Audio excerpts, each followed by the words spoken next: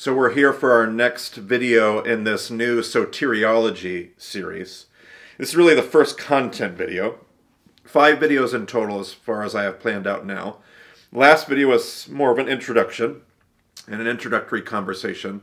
And this video is kind of the first one getting into trying to, what are the main components of potentially reframing this conversation in what I might suggest would be maybe a healthier way. And so today I want to think about the idea of the problem. What is the problem?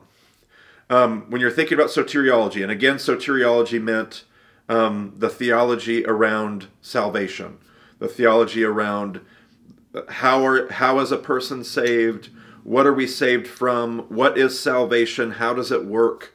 That category of theological study is called soteriology.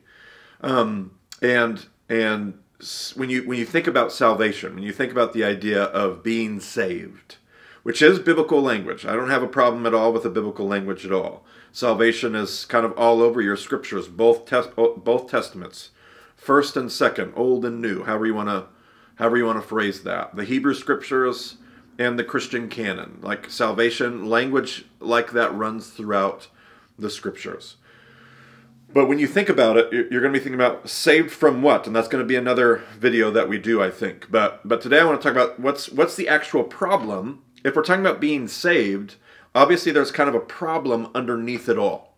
Now, in our typical evangelical theology, and again, theology is super wide, so all evangelical theology doesn't fit into this single soul category. But there is a brand of theology that your everyday Christian churchgoer that's been in church for some time, your everyday evangelical is going to be familiar with a pretty standard, typical evangelical theological idea or trope, or however you want to phrase that.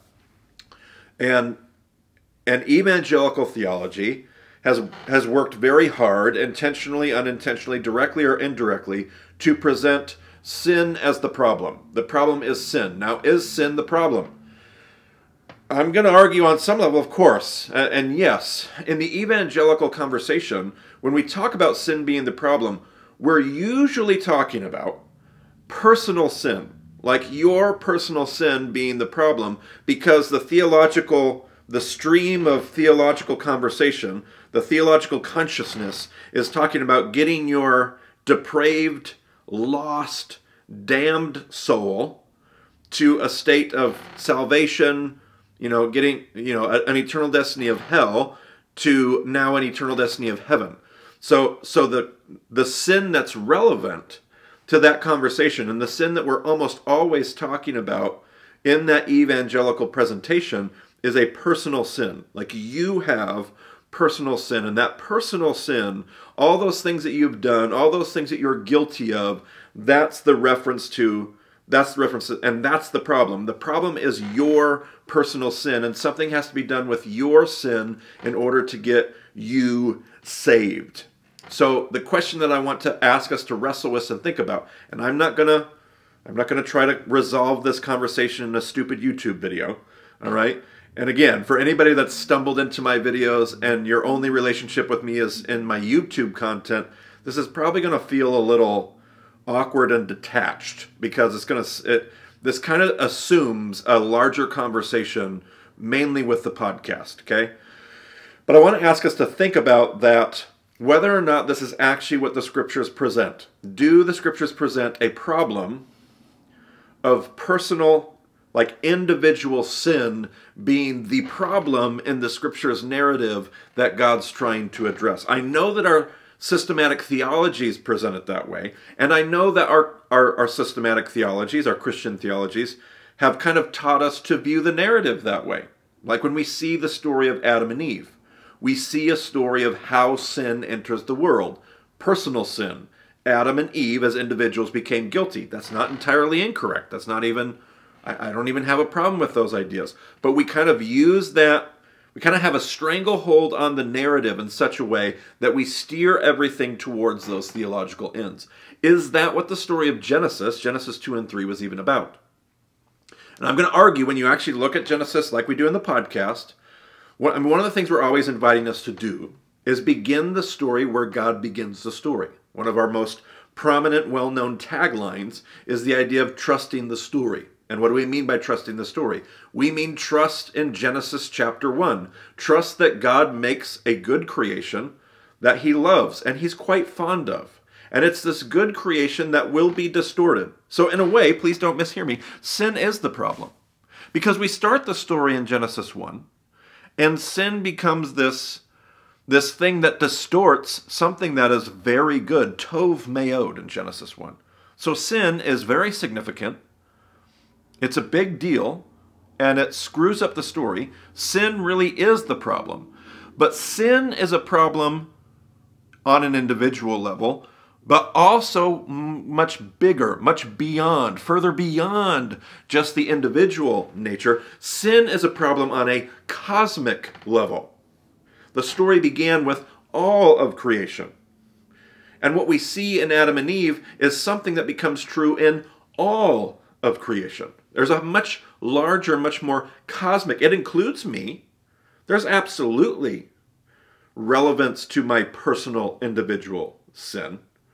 There certainly is, boy, is it destructive. Does it cause harm, my personal individual sin? We'll talk more in this series, by the time this YouTube series is over, about my personal individual experience of sin. My point today is to try to get a better framing of what the problem is. Is the problem that all of these individual souls have sin that needs to be dealt with so that all these individual souls can go to heaven? Or is the problem that these individual souls are a part of a larger creation of which shalom has been disrupted? When you look at starting the story in Genesis 1, it's a very cosmic story. It's a very cosmic tale. And Adam and Eve fit within that. Cain and Abel fit within that. Entire nations and people groups fit in that. But the story is not just about individual souls. The story is about empires and nations and all of creation, not just in the Old Testament, but also in the New. Paul will say that all creation groans for its redemption. And I'm purposely not going to use like a whole bunch of Bible verses just to proof text ideas, because you can proof text anything with the scriptures. All right, I'm not going to try to pull out a bunch of Bible verses to prove how this idea is bankrupt and that idea is wrong. I am going to try to pull the text into this, because this text, this conversation should be rooted in the inspired Word of God. But I want to leave most of that work to be done by you or others. I want to reframe and then go back to the scriptures and re-examine and ask ourselves, is what we originally presumed or assumed, is that really true to the inspired narrative of the scriptures? Is Genesis 2 and 3 trying to communicate to me how I became personally stained with sin and how this became about individual personal sin? Or is Genesis 2 or 3 inviting me to realize that sin had an impact on all of creation? Was the curse just about Adam and Eve, or was there a curse about Adam and the soil and the land and thorns and thistles? That's a very creation-centric, that's very cosmic. Was it about Eve, or was it also about relationships and childbirth and children? Was it about just Adam and Eve, or was it also about the snake and beasts? And this story is about something much larger than just something that happens inside of me that needs to be dealt with. That does need to be dealt with, but it's also a part of a larger thing. So I would say this. I do want to read a passage out of Colossians. There's a passage out of Colossians, so very New Testament-y for all of us Jesus followers. And Colossians says, let's see here.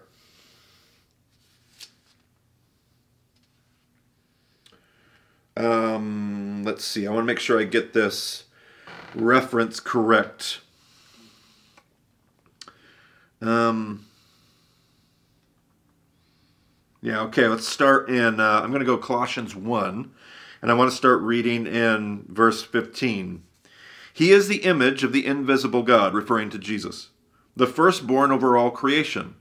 For everything was created by him, in heaven and on earth, the visible and the invisible, whether thrones or dominions or rulers or authorities, all things have been created through him and for him. This is very This conversation that Paul's having in Colossians is a very cosmic conversation. Visible and invisible, all things in heaven and on earth. He is before all things, and by him all things hold together.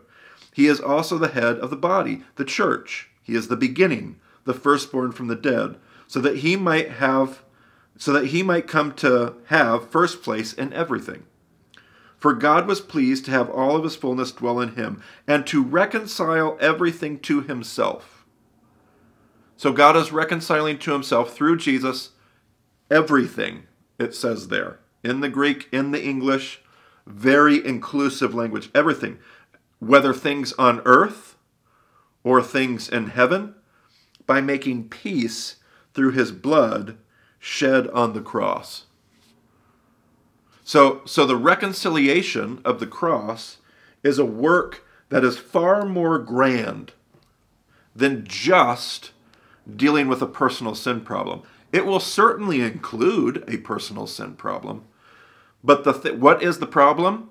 Sin, but not just sin here that needs to be removed so that I can be saved, but sin everywhere. What sin has done to all creation, what sin has done to the earth and the heavens, and what sin has done to relationships, and what sin has done to me, and what sin has done to literally everything. So sin is the problem, and in some cases, sin's an even bigger problem than we ever even typically give it credit for.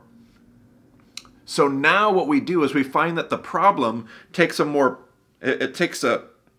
proper place within the larger narrative, right? That's what we want to see the scripture doing. What's the problem? The problem is sin, but not just my sin, but all sin and what sin has done to all of creation. So that's the problem.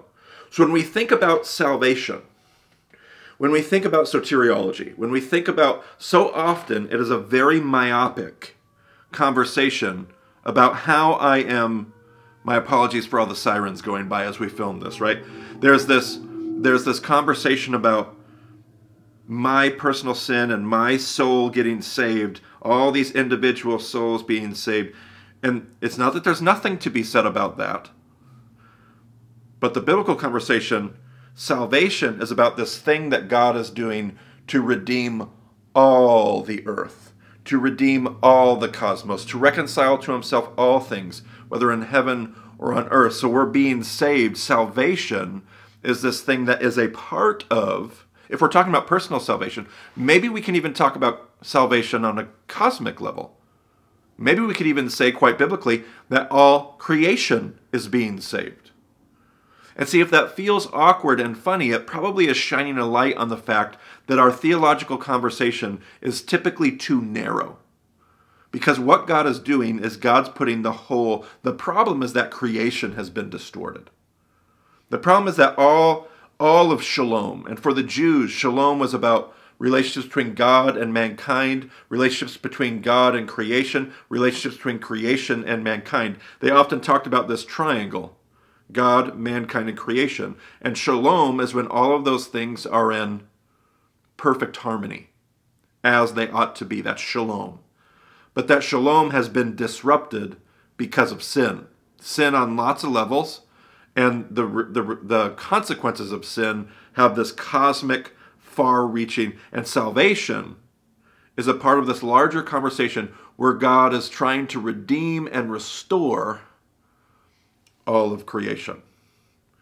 So see, we have these conversations, and our knee-jerk reaction is, okay, but am I still saved? Like, do I still go to heaven when I die? And we have to learn that what we're doing is we're taking the biblical conversation as it exists, and we keep trying to force it into another conversation. So instead of us meeting the Bible on its terms, we keep asking the Bible to meet us on our terms. The Bible's trying to say there's this big thing going on. There's this big cosmic thing. Everything's been disrupted, and God's trying to put it back together, and God's looking for partners. God wants you to help him put this back together. And in order to do that, we're going to need to also deal with your brokenness, because you're a part of this broken creation. So you have brokenness, and creation has brokenness. So we're going to need to fix that brokenness, because we're also being a part. But salvation is this bigger thing. But behind it sits this concept, but do I go to heaven when I die? But that feels really awkward in this larger conversation, doesn't it?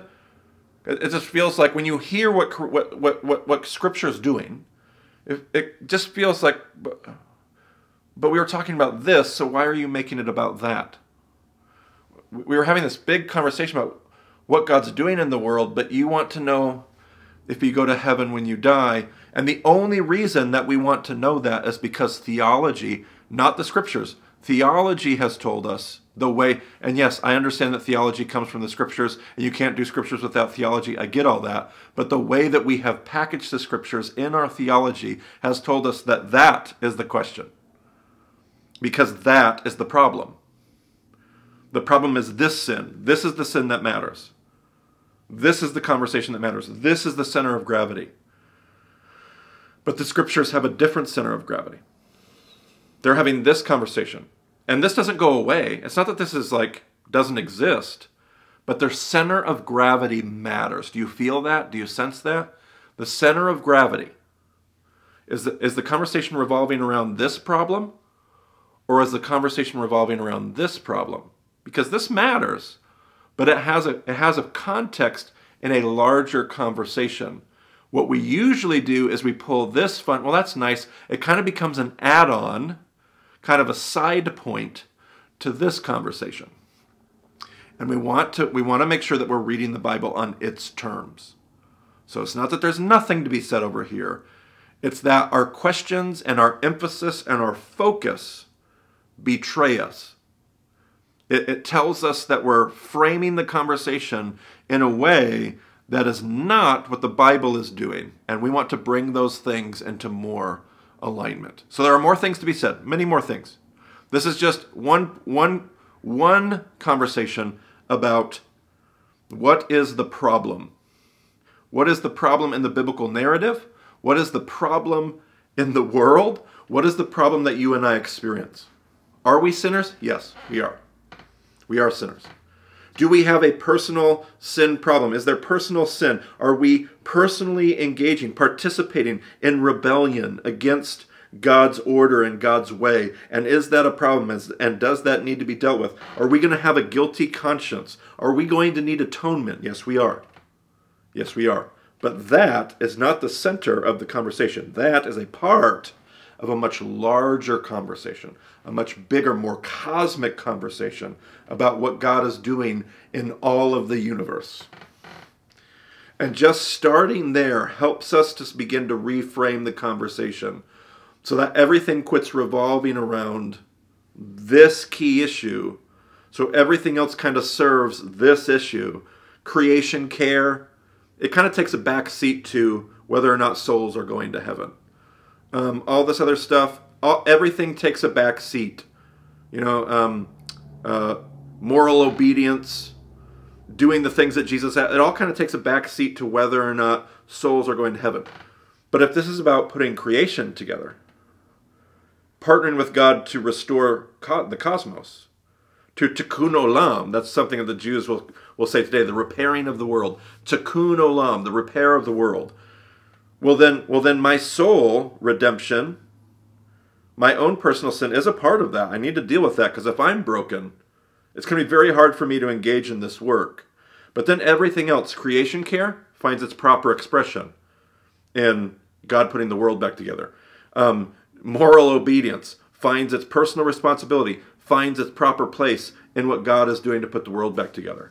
Biblical justice, caring for the orphan and the foreigner and the widow, it takes its proper place because God's putting the world back together. You see how the center of gravity changes everything. Because if it's just about souls going to heaven, well then taking care of orphans and widows and foreigners, well, I mean that's nice and that's good and that's godly, but it really just kind of is a back seat to this other thing. But then we see people like James say, this is true religion. That you would care for orphans and widows in their distress. It feels like it's a bigger deal to James than just this ancillary, It's because James has this understanding of the biblical narrative and what God is up to and what salvation even means. It is this, but it's also something bigger than this. It's something bigger and better than simply what happens when I die. We'll get there. We're going to have some more conversations. I look forward to having those. But this was a good place to start, just to frame the larger, more cosmic conversation of what's happening in theology. All right? Look forward to the next conversation. We'll talk to you then.